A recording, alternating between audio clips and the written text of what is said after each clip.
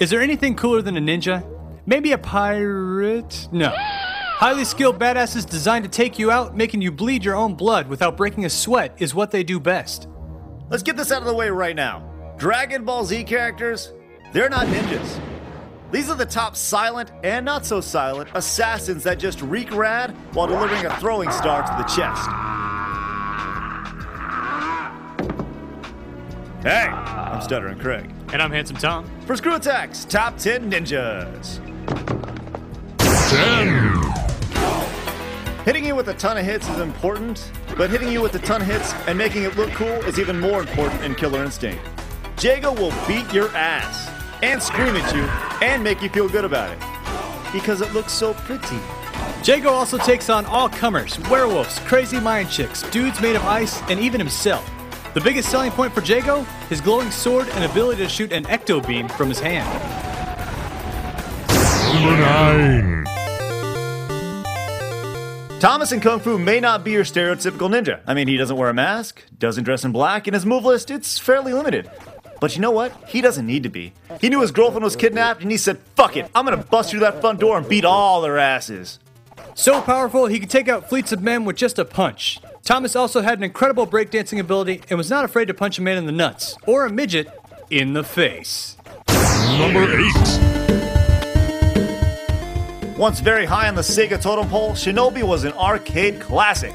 Nowadays though, Ninja Joe is just another dude in the video game world, but this ninja makes the list purely off reputation.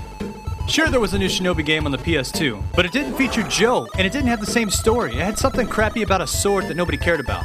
In the original Shinobi, Joe was doing the right thing and stopping bad dudes from kidnapping kids. That's awesome. And very ninja-like. Number 7. Nothing says ninja honor like humping the ground like it's a geisha. If you don't know what that is, look it up. Goemon's mystical ninja skills included beating the hell out of you with a yo-yo. Yeah, a yo-yo. Can you name another ninja that beats the hell out of people with a yo-yo? I didn't think so. Katak! Although he did lose some points in the awesome area when he had to collect cats as power-ups. What's up with that? Number 6. Sometimes size just doesn't matter, and this little bastard is proof. He actually killed his mentor. Master, you're dead.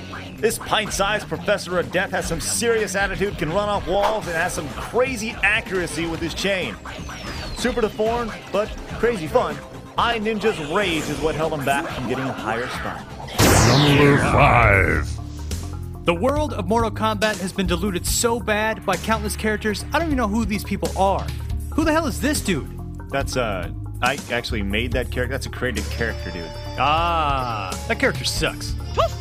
Regardless, there have been two consistent figures that all MK fans know, Scorpion and Sub-Zero. Both have signature moves and great things about them, but since we have to choose just one, we have to go with the Chief of Chill.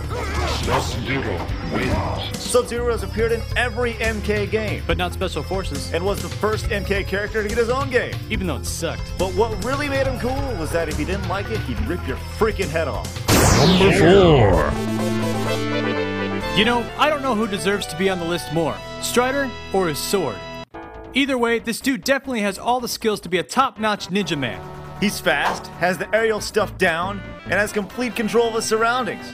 So much so, the futuristic sword wielder has control of metal tigers. You can't say that about Sub-Zero. One wrong move around this guy and he'll hack and slash you so fast you'll explode. Yeah, explode. Number 3. Some of the greatest characters of all time, Leo, Mike, Don, and Raph, made ninjas awesome when they came to America. The foursome behind some of the greatest beat-em-ups in history, not only do they know how to be silent but deadly, but they also have a good time and grab a slice. The Ninja Turtles gracefully have combined 20 years of honing their skills with street smarts and skateboarding. Number 2. Sometimes you don't need to talk, you just need to watch.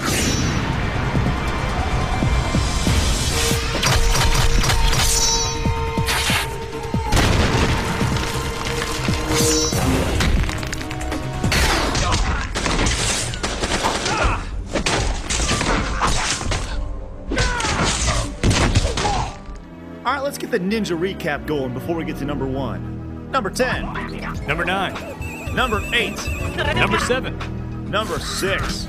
Number 5. Number 4. Number 3. Number 2. It's number 1. This superhuman freak throws fireballs, flies, and can cut a plane in half. That's awesome.